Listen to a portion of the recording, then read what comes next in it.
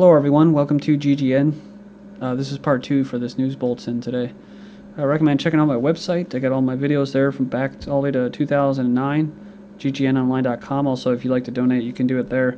On YouTube, it's ddarko2012, and my backup channel is ddarko2013. Okay, so we're talking about trends and brainwashing, social engineering of the masses. And this next article I have up is, could the bizarre bagel head look be Japan's most extremely beautiful trend yet? National Geographic's Taboo shows three people having saline infusions to create the look inspired by the breakfast favorite. So, yeah, they're talking about injecting saline into the forehead, then pressing the center of the swollen area with a thumb as a hit in the country's underground body modification scene. So, body modification scene. The results of the 2-hour treatment last just 16 to 24 hours, after which the saline is absorbed by the body and the forehead reduces back to its normal size. So, great, right? Looks like a big butthole. But hey, you never know. You know, it could catch on and people will do it because other people are doing it. Did fix-a-flat butt injections kill a woman? This was from July, almost August of 2012. That's right. The guy was charged with manslaughter. Cops say she injected women with fix-a-flat and cement. Then next up, student debt weighs down 1/5 of the United States households, a record number of American households carrying student loan debt, while the average outstanding loan balance is highest it's ever been, according to a new report from Pew. They found that about 1 in 5, or 20% of households, were burdened with student debt in 2010. The figure is more than double the 9% it was in 1989, and it marks a big jump from 15% in 2007. So all that money should go towards education and illumination and higher intelligence, higher literacy, higher productivity, right? Harvard losing out to South Dakota in graduate pay from September 19th. And Harvard University's graduates are learning less than those from the South Dakota School of Mines and Technology after a decade-long commodity bull market created shortages of workers as well as minerals.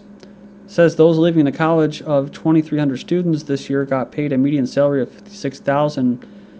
And it goes on, it says at Harvard, where tuition fees are almost 4 times higher, they got $54,100. Those scheduled to leave the campus in Rapid City, South Dakota in May are already getting offers at a time when about 1 in 10 recent U.S. college graduates is out of work. But, you know, back in the day, most average people, I mean, I don't even know how much there was a middle class for most of our history. Probably not much. It was usually just rich and poor, right? So middle class, the idea of a middle class isn't very long term as far as history goes in hindsight. And so it's, you know, usually it's for the elites and better off, right? And then now you have like the rest of the middle class, whatever, I guess you can call it, the middle class that's left. They're struggling to get by and try to maintain their standard of living. It's all about sending their kids off to college. Well, they don't pay for it. Most of them, they just take on the debt. You know, they put away or something like that for it. But either way, what is it for? You know, it's conditioning them, right? Top 10 party schools ranked by Playboy. So it's all about the party, right? Ratings based on sex, sports, and nightlife, and also identifies worst school in each categories. So BYU ranks last in nightlife. So what is it about? It's about brainwashing the future. It's about that's why you wear like the little square on your head. You want to do things by the square, and that gives you nice little boundaries. You know, so as far as your thinking goes, you don't want to think outside the box. That's why they put a big square on top of your head when you graduate. And so they'll go out to their jobs and they'll think everything's great, which is their whole life is supposed to be one about racking up humongous amounts of debt and living beyond your means. And of course, to keep partying, student 20 almost dies from poisoning after an alcohol enema. I couldn't believe this when I first saw it. I'm like, wow. At college frat party, he was brought to the hospital unconscious. So this was at a fraternity house. It says here, he's rushed to hospital unconscious after a rubber tube was inserted into his rectum and alcohol poured in. So, awesome. So yeah, I mean that's the thing, right? It's all about being part of the group and being accepted. So, but that's why I'm glad I did my military service before I went to college, because I saw all of the partying going on, and I went to a couple of them once in a while because I knew a friend that that knew some people that were throwing the parties, but for the most part, I just did my college. I tried to get good grades, and I got the fuck out of there. Because I noticed most of the people there were kind of just, they didn't really take it serious at all, especially when you'd have an opportunity to get up and talk in front of the class, and talk about something serious. Most people didn't even pay attention. Thorpe Park to breathalyze students to stop drunks causing 6 shutdowns on the roller coasters. Park has been seeing a 250% increase in people being sick during the infamous Student Freshers Week. Theme park managers are taking the drastic measure of breath testing students after too many have vomited on roller coasters while drunk or hungover during the first week of university. And something many of you have already seen or heard of, Agenda 21 micro apartment scheme beta tested in New York City. It's a globalist design for micro apartments, is being championed by, of course, New York Mayor Bloomberg. The studio and one-bedroom apartments will be no bigger than 275 to 300 square feet. These tiny living spaces are smaller than currently allowing by building regulations, according to the statement. It says, however, the zoning regulations will be waived in order to construct the compact and stack-em house models in the city-owned area of Kips Bay. Of course, herding and expanding populations into dense areas with smaller living spaces will define a new class of poor and prepare their psychological transition towards accepting the Agenda 21 megacity concept. Remember we were talking about Bernays about controlling the masses, right? That's how they do it. According to the globalists at America 2050, they actually have their own website about these megacities. Metropolitan regions, they call them regions, and they already have them all planned out, will be an interlocking economic system, or blocks, shared natural resources and ecosystems, and common transportation systems link these population centers together. But the most recent news is in San Francisco. Similar programs are slated for the city, where developers are currently seeking state approval for rentals as small as 150 square feet. These apartments would be the size of a parking space. So under the guise of addressing the 42% of residents in San Francisco who live alone, a developer said that the maximization of space meets the needs of the demographic. Again, going back to that video where they were showing pictures and footage of the World's Fair, they were talking about a futuristic city. You've seen the little off-ramps and everything look like today, the modern. That was what, back in the early 1900s. So, but I hate to say it, but most people, including myself, are going to be used to this anyways, living in smaller areas and stuff like that, just because you can't afford it. I mean, that's what it comes down to, and it doesn't really seem like it's going to get better down the road, and they've probably been preparing us since the time we were born, in my generation at least, or our generation, the early 80s. We've probably already been groomed to accept this, to seeing the economy degrade and standards of living degrade and stuff like that. So they already, the social engineers won't know what they're doing. That's why they always attack you when you're young. Spanish authorities are locking up trash cans to prevent people from foraging for food. So this is just typical stuff that you would expect from the state, right? I said, here's how bad the economic crisis has gotten in Spain, according to the New York Times. So pervasive is the problem of scavenging. See, I don't like that word, scavenging. People call it, it's like dumpster diving, right? And it says that the one Spanish city has resorted to installing locks on supermarket trash bins as a public health precaution. See, they always say that as a health precaution. Remember, I was talking about this about anything that they say is good for the going to be good for the public, for public safety, is usually bad. And it means they'd rather have people starve to death than actually take a fucking chance and eat out some garbage that's going to be thrown away and eaten by fucking maggots. So you see the irony there, dude? Like what I was saying, it's all about liability. Oh, well, we don't want to be liable if you get sick. Well, dude, if some poor schlub tries to sue you for getting sick for eating out of the garbage, I don't see how that could even be upheld.